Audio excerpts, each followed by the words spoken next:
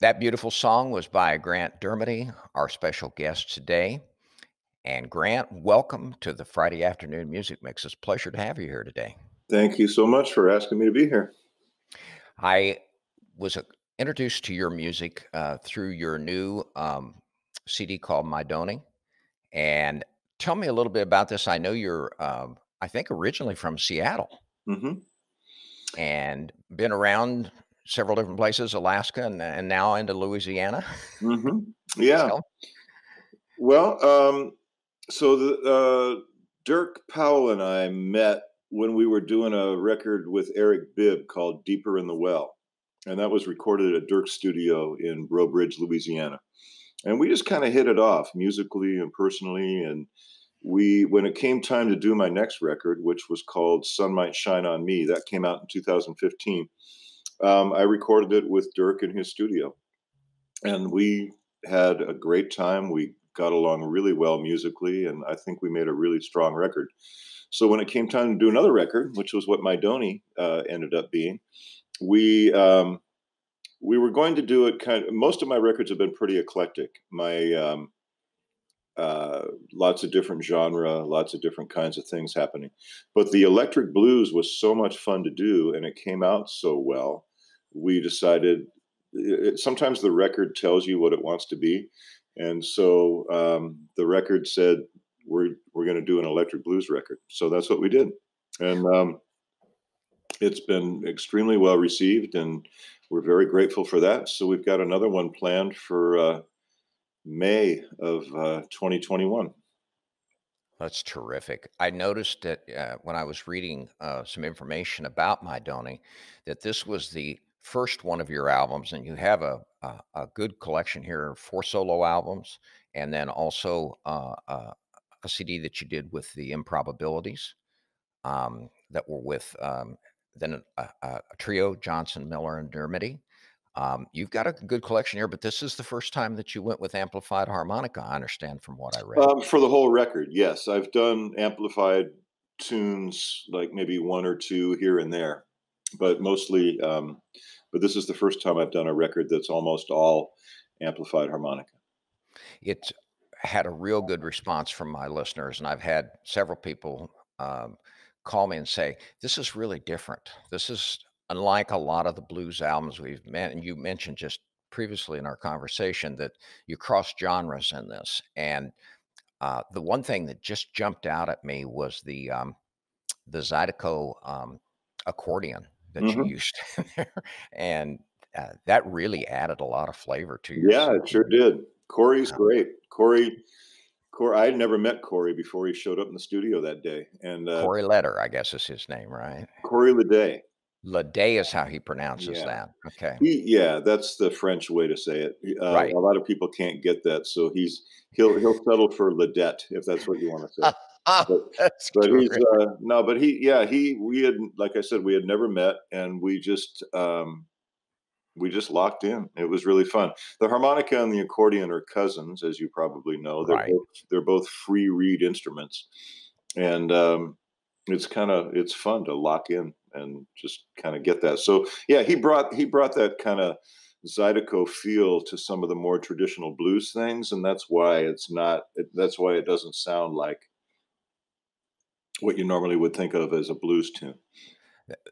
Immediately when I heard it, I kept thinking, this is an amazing recording, but I'm trying to figure out, because the minute I had myself, I thought I had it pigeonholed, it would jump to the next one. You've done a great job on this. And like I said, my audience has really reacted favorably to it. So that's why I wanted to speak with you. And Well, thank you so much. That's wonderful to hear. That's great. yeah, I also I wanted to talk to you a little bit about one of your CDs. I think it was your second one called "Lay Down My Burden" in 2010. You had and you talk about it on your website. And I did a little research after that about John Cephas and the guitar solo that you did or duet and with the harmonica. I'm anxious to hear that. You sound very proud to have done that with him, and unfortunately, just previous to his passing. Yeah, that was the last recording that he did. with anyone. And Wow. we were both teaching up at Port Townsend at the Blues Fest. I taught there for many years, and that's where I got to be good friends with John Cephas, John Jackson, Phil Wiggins, John D. Holman, Ethel Caffey Austin, Aljamain Hinton. You know, some of the great acoustic blues musicians. I really got a chance to hang out and learn from them and play with them. So we did that tune, and it was during a rough time. My dad had just died not long ago, and then right after that, we found out that my mom had Alzheimer's and my wife had cancer, and Wow. so we were right in the middle of all of that, and recorded "Hard Time Killing Floor Blues" with John Cephas. We did it live, no fixes, no nothing, just sit down and do it. And John, the first take was really strong. The second take was the one we kept, which I think is otherworldly in terms of how good it is. John singing and playing is so good on it, and so my job was just to make sure that the harmonica rises to that bar that was set. Oh, that's great. I'm sure you're very, very proud of that recording then. That's Yeah, incredible. What a yeah. great story. I knew there had to be a great story behind that. Thank you for telling me that. I also noticed on your website, and I think it's embedded in YouTube, um, a very nice recording that you did that I enjoyed very much of the Illinois blues. Oh Which, yeah, yeah, who was yeah. that So guitar player? that's on. So that's from "Sun Might Shine on Me," and that Mhm. was a tribute to John Cephas. Oh, it Um, is. Okay. so because that was that was my third record, the one that came after "Lay Down My Burden," Mhm. and I had John. I hadn't done a record since John had passed, and so I wanted to make sure that we did a tune that that was kind of an homage to John. And Illinois, John was great at Skip James tunes. I don't know. I don't think anybody played them better. And that's Orville Johnson playing guitar, and that's Rich Del Grosso playing mandolin. They're excellent musicians. I think that one of the things that I enjoyed so much in watching that, Grant, was the passion in your face. I Mm. mean, it was obvious that this was very, very meaningful to you in that, and the sound of that recording is excellent, really good. Cool. Well, And it is thank on you. that third CD of yours, "Sun Might Shine on Me." Then Yes. Mhm. great, it's good. Yeah. The other thing I wanted to talk about was. I love the cover art. You know, a lot of people don't pay too much attention to that, but on My Donny, and I noticed that the CD was dedicated to someone that was very close to you, Marilyn Conant. And I noticed in the cover art in the back of that photo that you had there was a picture. I don't know if that was her. I don't think so. I assumed it was someone that you had stand in. But I thought that was incredibly wonderful the way you did that. I came back to that several times, and then I Googled her and then found out she was an amazing woman.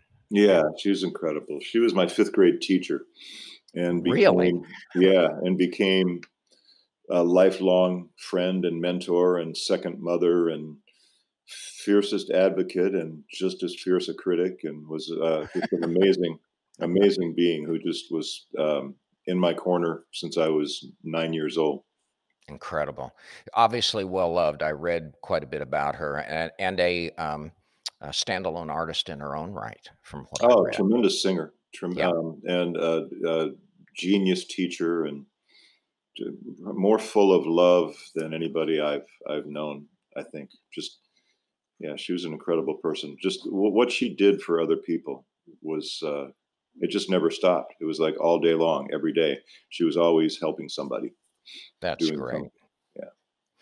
Um, the improbabilities, you had only one recording with them before you Hmm. went to the solo, and that was in 1998. Yeah. Uh, the the song that you did with John Cephas was on an album that caught me in when I was reading about it. 26 artists and 7 studios that you put Yeah, together for that CD. yeah. That must have been an undertaking, to say the least, you know? Well, it was like during the 2 years that my wife was sick, before she passed away, and and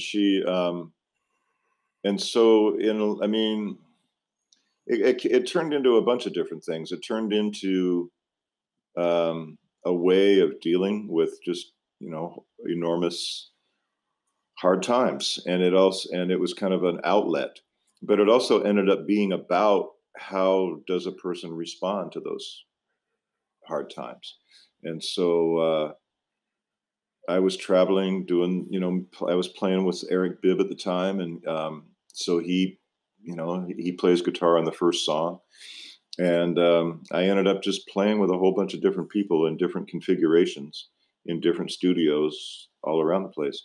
And Eileen, my late wife, sang on the record. We did a version of Stephen Foster's "Hard Times Come Again No More," and Wow. that's something that would have just scared her to death. She never would have been able to be in a studio and sing, but she figured if I can deal with cancer, I could deal with stage fright. So off she goes, and it was beautiful. So it was very. A lot of people have said that that record has helped them go through similar things. I assure you we will play it on my show in the future. I can't wait, actually. That's terrific. Um, I wanted to also ask you, um, what you said you've got a new album that's coming out in 2021 that you're getting ready to work on. Um, do you find that, um, in relocating to Louisiana, that this gets you into a new phase in your music? Yeah, well, I have 2 records coming out. I'm also in a duo with a fabulous guitar player named, Frank Fatuski. He lives up in Portland, Maine, and we just finished last weekend, we finished tracking, an acoustic blues record that we're dedicating to John Jackson, so who was a huge mentor to both of us. So, we're excited about that. That'll be coming out pretty soon. Um, yeah, so I mean, as far as Louisiana goes, Hot. it's an amazing musical place. It has more world class musicians per capita than I think any place I've been, except maybe Ireland. And and the culture is all about music and dance and food and community and just coming together.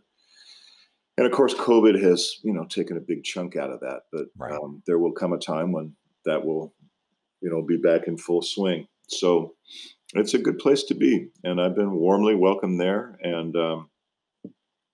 And Dirk's studio is there, and so off we go. There's lots of opportunities to make music. You sound excited. You really Yeah, do. yeah. I'm happy for you. I think that's Thank you. great. I really do.